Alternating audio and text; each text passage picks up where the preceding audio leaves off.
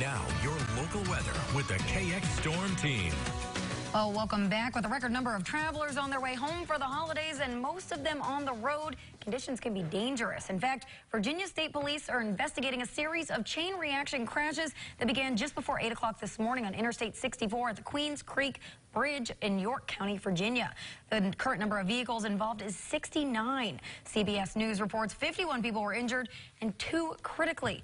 Robert, now detours are in place, but ice on the bridge and heavy fog may have had a part in the crash. So how bad is it for travelers across the country right now? It's not too bad right now, especially locally, and I'll get to the fog here in just a second here, but I've driven that section of 64, Renee. It is narrow and fast, and those people had no clue what was going on there with that freezing fog, which we get all the time up here, but it's rare in the state of Virginia. In fact, here's a look at the visibility right now across the region here. You can see that just 0.8 of a mile in Williston, 3 in Watford City, 9 in the Magic City. It's mostly north of Lake Sakakawea is where that fog is. In fact, if we go outside to the Williston area, you'll be able to see just a little bit of that fog out there with the visibilities starting to diminish. And seeing some of the chats from the National Weather Service kind of mulling about possibly a dense fog advisory as we go through the night. Nothing yet right now. You're at 26 in Williston with those northeast winds at 8, giving us a wind chill right now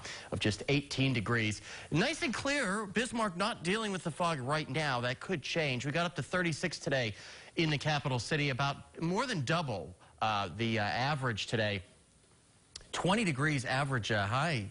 So it was another warm day out there today, well short of that all-time record high of 56. Meanwhile, you can see a little bit of fog in the Minot area where you got to 46 degrees. Today, 16 degrees above the average. Temperatures elsewhere remain mild, about 20 degrees warmer than where we should be this time of the year. We should be in the single digits, but as you can see, everybody in the mid to upper 20s, lower 30s to the southwest, but Rugby still the cool spot. You are at 16. Here's a look at the satellite and radar picture, and you can see some of that clearing further toward the north, but that clearing's kind of leading there and helping to get that fog to develop a little bit. Everybody else toward the south is buried under a thick layer of cloud cover, and that is the way it's going to stay as we go through Christmas week with lots of cloud cover, kind of dreary. As you wake up tomorrow morning, you can see the area completely covered in overcast with the exception to the north as you make your way toward Devil's Lake there. Wake up on Christmas Eve. What a surprise. Mostly cloudy, if not completely overcast conditions. Same thing applies for Christmas morning as you're getting ready to open those presents. And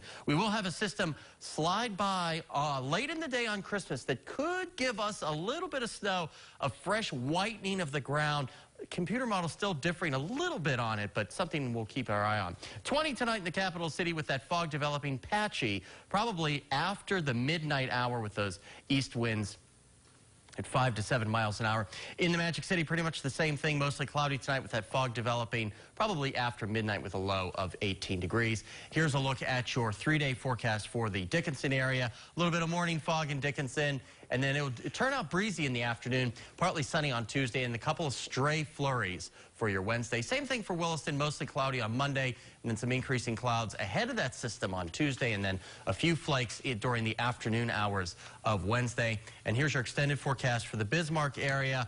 Clouds are the theme as we get closer toward Christmas here, especially Tuesday, and then there's that chance for snow on Wednesday, and then a couple of morning snow showers on Thursday before the rest of the week turns out nice. Same thing for the Magic City, average high of 22.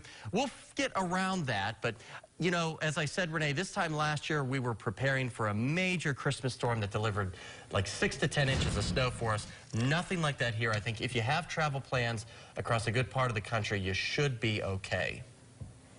Good to hear. Thanks so much, Robert. You got it. Looking forward to it. And a little bit warmer Christmas Day this year. Yes, thankfully. It is warmer. Thankfully for that. Christmas came early. Thanks so much. Coming up next in sports.